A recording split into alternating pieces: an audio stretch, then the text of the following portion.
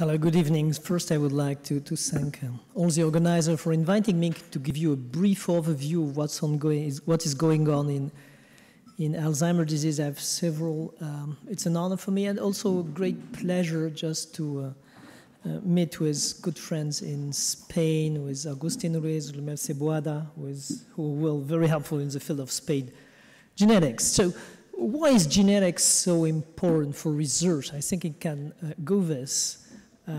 I'm sorry, I cannot read the screen there. So it's just to see why genetics is so important for research. The first one is, it's because, from my point of view, this is the most frequent question raised by families. Once they come to a diagnosis in their parents, they just say, what's my risk? Is this hereditary, which is the usual terms? What we call heritability is the probability that you can get more than frequently an Alzheimer's disease. And among the very rare studies, it seems to be very high for Alzheimer's disease, between 60 and 80%, but very difficult to measure because it's come from twin studies, and twin studies are very rare. The second point is that it's important to understand why some people are developing Alzheimer's disease more frequently than others. The first point is to understand by an agnostic way, as we will see in a few minutes, all the different molecular processes which are involved. As you know, what we know about Alzheimer's came from phenomenological studies, that is, looking at the brain and trying to explain what happened in the brain. There we are on a totally different basis, so a new molecular process could arise in that sense. If you have new molecular process, new answers, you can get potentially new molecular target. The other point that genetic can bring, and Merce bring it a little bit in the front in a few minutes ago, it's about a better classification, a more accurate classification of patients, which is based on this molecular approach. And finally, when treatments will be available, so we will be able to calculate the susceptibility of each individual. That is this person at risk? Does it deserve a treatment or not? But not for the moment. So just to give you an idea of what genes are, in general, people think that something which is hereditary goes in the family with a high risk, which is in fact what we call familial Alzheimer's disease, which is very rare, which has an early onset with usually one major gene striking, which has an autosomic dominant form that cases are found in each of the different generations, but very small impact in the populations and less than 1 to 2% of all the AD cases. Conversely, what we are working on is what we call the sporadic Alzheimer's disease, which in fact is late onset, the most frequent, and for which we imagine that several minor genes explain this different susceptibility. It's just fit better with what we call family history in clinics. It has a high attributable fractions, that is, it explains a large number of cases, and it corresponds to about the vast majority of AD cases. And as you see, it comes from an interaction between gene and environments. In that form, genes are predominant. In that form, it's a mix between environment and gene. So, when working that in the very first time, it was in the early 90s, a clear discovery was made by John Hardy and his group about a mutation that appeared in the amyloid protein gene, which is at the basis of the amyloid senile plaques. And they found mutations in these genes, and this was the basis of a long, long story with the amyloid cascades, suggesting that the initial elements appear in this gene and then goes on until the dementia all along the life of the patients. But this fit perfectly with, in that fact, the family Alzheimer's disease. There are still a lot of questions about this amyloid cascade as a linear model, I mean, in the general case of patients. Then, to reinforce this hypothesis of amyloid cascades, appears obvious mutations, one from the group of Peterson, George Heslop, the other one from the group from Jerry Schellenberg, which also converged to APP, so reinforcing the APP hypothesis.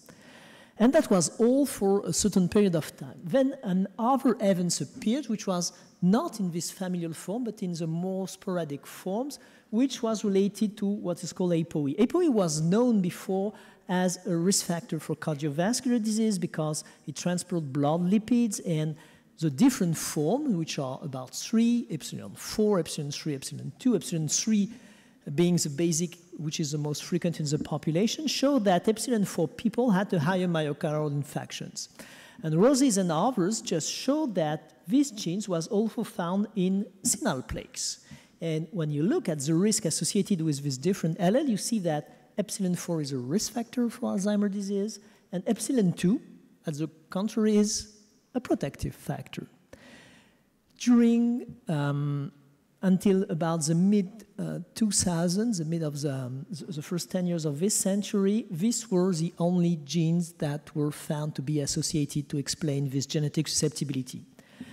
About 500 other genes have been published during that period, but none of them until now has been replicated. And the game changed completely when introducing new genomic techniques, which were based on very high throughput identification of mutations all over the genomes with this human genetic variation map, and with the association of nanotechnology, which were able in one run to analyze not only 1 or 2 mutations as we did before, but thousands and thousands of mutations. With these tools, we could then cover the whole genomes. But to do this, as you understand, if we test thousands or millions of mutations, we need to have very, very large sample of populations to be sure to detect elements. So that's what we call genome-wide association studies, where you check for mutation in 80 cases and compare that to controls. You just compared each, you make a little diagram, and you see what is popping up in these comparisons, and this for millions and millions of data. So what we have done is that different groups of very, very large number of laboratories joined together just to see if it was possible to identify new genes. We had a group which appeared in Europe, which is European Alzheimer's Disease Initiative, another one chaired by UK, which is GERAD Initiatives, another one in US, which is a CHARGE Initiative, another one which is ADGC. And you see here the number of individuals we need to recruit to be able to get signal in that very powerful techniques. And the idea at one moment was to join all these different studies to increase the statistical power and to compare 17,000 cases versus 46,000 controls. And we did that for 7 million mutations in the genomes. That allowed us, and when you find this, in this sample, we call that an exploratory samples, you may have false positive. So the idea is to replicate your observation in another independent samples. You see, we have 70,000, 45,000. Then we need to test what we found in this sample in another one. And there we had a large sample from Europe and a bit from US there, 24,000 individuals to reproduce that. So the total number of subjects we collected at that time was more than 18,000 individuals. And that allowed to make a significant jump in the understanding of what is called genetic susceptibility. This is a paper that Mercé presented a few minutes ago. And you see all the different genes that we obtain with these 14 nations working together. So we get 23 positions that could explain part of this genetic susceptibility. Then it was a great jump, and we could have what we call polygenic scores and things like that. And we could classify all these genes according to different categories because they are not really identical. We have very rare genes that cause Mendelian disease. This is a gene I speak about in the very beginning of my talk, which were associated with the amyloid cascade. We have all the other one we discovered with this high gap initiative, which is a common variant implicated in most common disease, and other very specific, which are just behind this, rare but very powerful, or rare but not very powerful. and only one which is out of the scope, which is very common and very powerful, which is APOE. This is a map of what we call the genetic of Alzheimer's disease today. The other interest of this is, as you see, we scan all the genomes. So we saw new associations with the disease, which were not due to only testing an hypothesis. We were in an agnostic approach, no hypothesis, and see what happens and see if this is robust. And you see that a lot of other metabolic pathways appear in this linear amyloid cascade. Of course, we get the amyloid cascade, but also information on the immune response, regulation of the immune response, regulation of endocytosis, regulation of vesicle-mediated transport, cholesterol transport, protein folding, and so on. A lot of new and other hypotheses which were very interesting to dig and to understand precisely, just to see the broad picture of the pathophysiology of Alzheimer's disease. But one question remains. If you add all the information brought by all these genes, you can explain only half of this genetic susceptibility.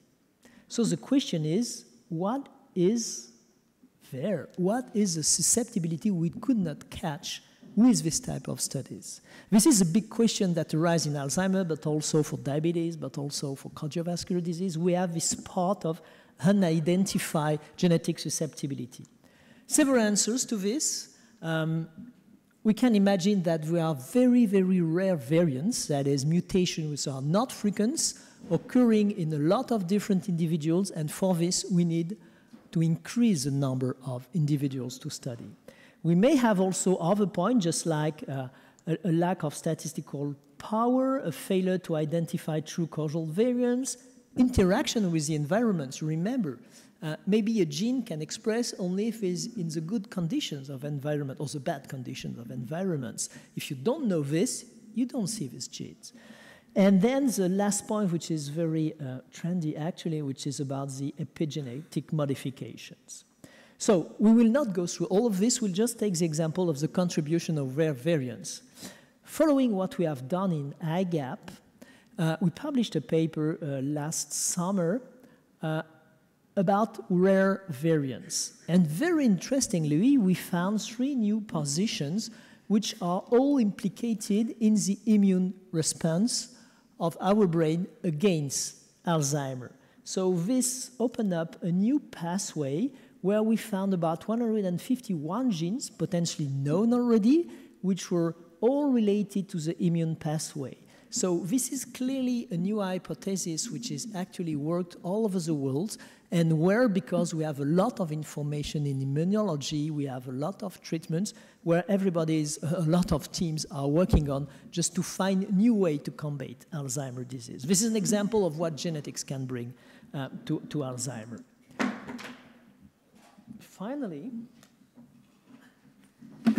Finally, just to find this missing heritability, we are using all the new technologies which are whole exome sequencing, that we are sequencing all the information which is contained in what we call the exome, and all the information which is contained in the genome, which we call whole genome sequencing. In Europe, we have several projects about that. We have ADAS Europe, we have Perides, we have EADIs, where we are working with all together just to collect the same number of individuals and to use this new technique. So that's the way we're actually thinking about how to understand this hidden heritability.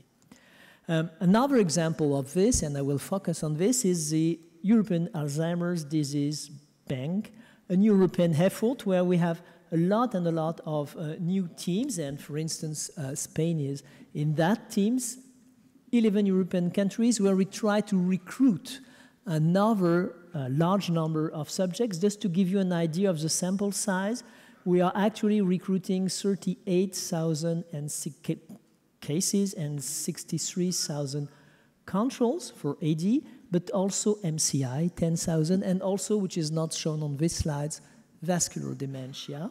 So we increase our numbers of subjects by 70%. So what we expect is to find these new rare variants, to find more to have more statistical power to find this missing heritability. So the perspective now for genomics, we have clearly improved our understanding of the molecular process and opened new way in the understanding of this disease. New potential molecular targets are on the road, actually, specifically in the immunological fields. The classification of our patients with all these different genes allow to do a polygenic score that allow to classify better the patient, for instance, in the clinical trial. And finally, due to its predictive roles, we definitely imagine that genetics will have a major influence on prevention, pre-symptomatic and early diagnosis, and all this deserve, for the time being, careful discussions, at least for ethical considerations. Just to finish, a word to all the people who work in that. This is people of my laboratory in France, when the association of a network of laboratory I'm chairing in France, which is called Distals, and also all the different people in AGAP, there are the team leaders, that participate in that actions, and of course a big thanks to all the clinicians who help us to recruit and make all diagnoses, and to the families who accept to do this. Thank you for your attention.